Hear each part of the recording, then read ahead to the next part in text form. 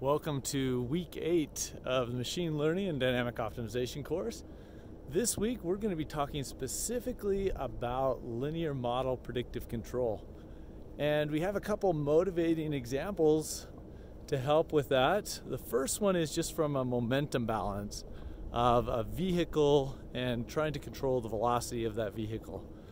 The next one is an overhead crane problem where you're trying to maintain the position of a mass that you're moving with a cart up top.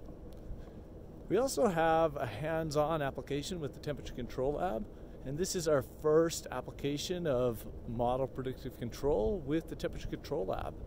And you're going to be able to see not only the result of what the optimizer does to try to control to a particular temperature set point, but you'll also be able to see the predictions forward, what it was thinking about when it made those decisions about the control actions.